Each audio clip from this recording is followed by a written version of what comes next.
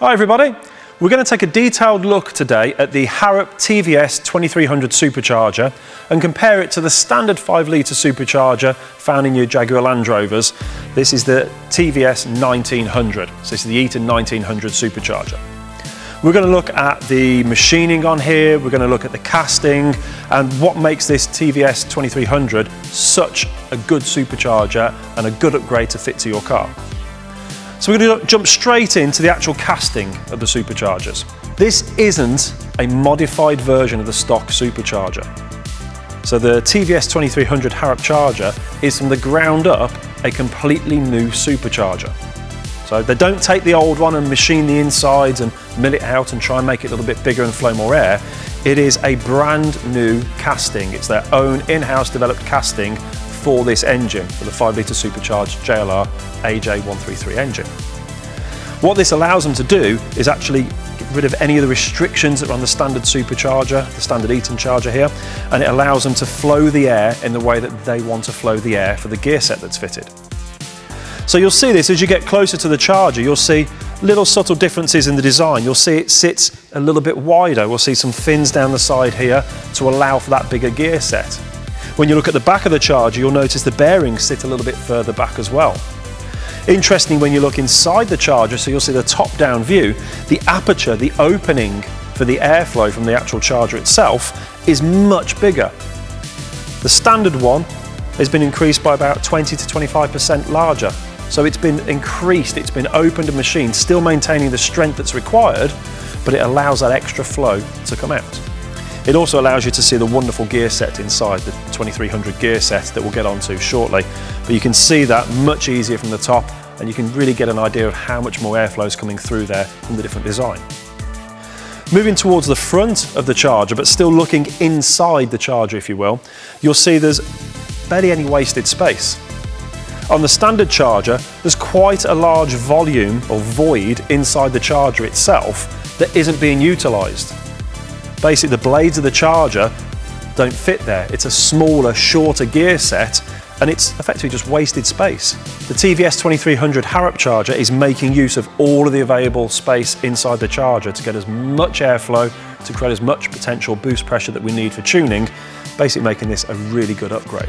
If we look at the front of the charger, we'll see subtle differences in the machining, again just optimising the fitment of components. Remember, this is a direct fit replacement for the original 1900 Eaton supercharger on your Jaguar Land Rover 5 litre supercharged engine. So we've got our electronically controlled supercharger bypass valve, same as it is on the standard vehicle.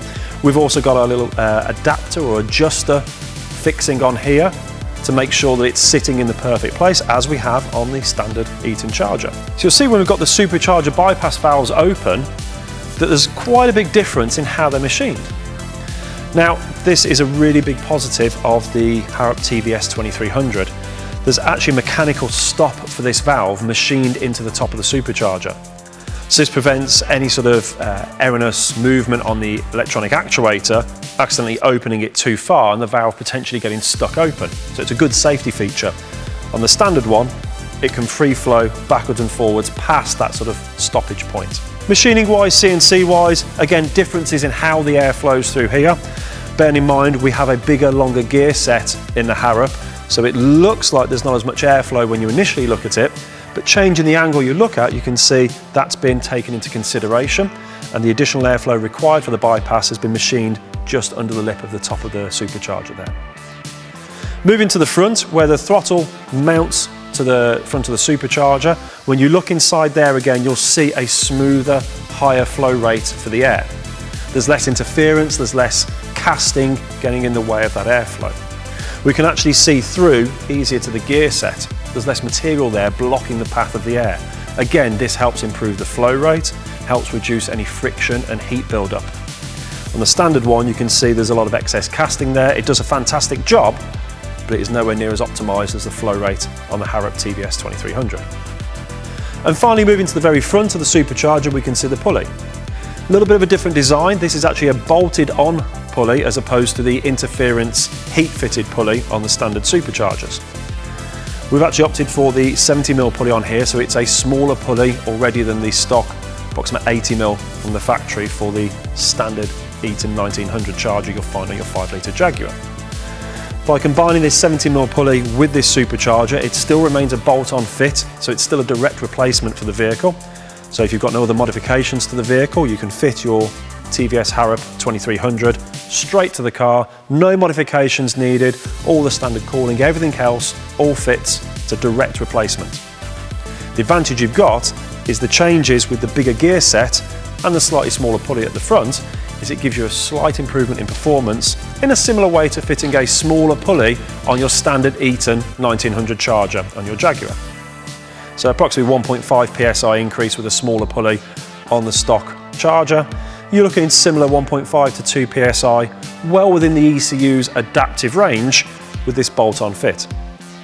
Now where the real fun begins is of course combining this with a Visu remap and putting the crank pulley onto your car as well.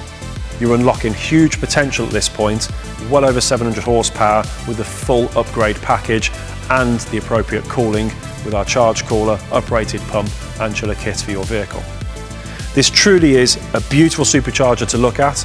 It's fantastic engineering and machining that's gone into it, and it puts a huge amount of air through to the engine, allowing us to really breathe life into that 5 litre engine. To find out more about the Harrop TVS 2300 supercharger, contact info@visu.com today, or give us a call on 01789 774444 to talk to one of our team about how we can upgrade your vehicle with this phenomenal supercharger. Thanks for watching.